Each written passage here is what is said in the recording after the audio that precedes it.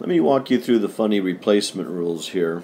First, let's explain what's going on. We got 12 chocolate chip cookies, 13 peanut butter cookies, and 5 walnut cookies, for a total of 30 cookies.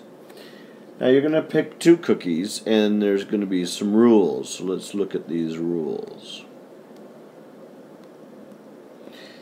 In the first pick, if you choose a chocolate chip, what do?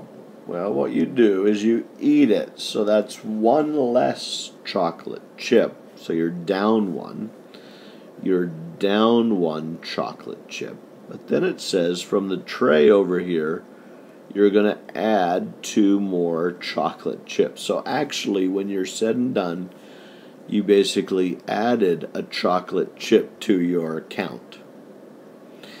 If you pick a peanut butter, you basically eat it.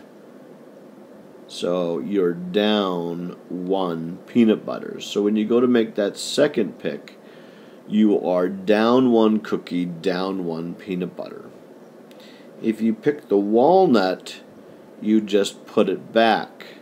So you basically put the walnut back, and you are even. That's like the replacement rule, right? Because you were down a walnut, but you added it back, and so it's just reset the table.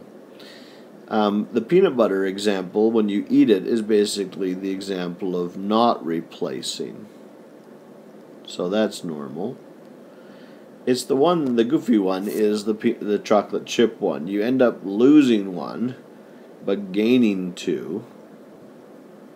So overall, you actually get an extra chocolate chip in the bucket. Quite confusing, but quite a bit of fun.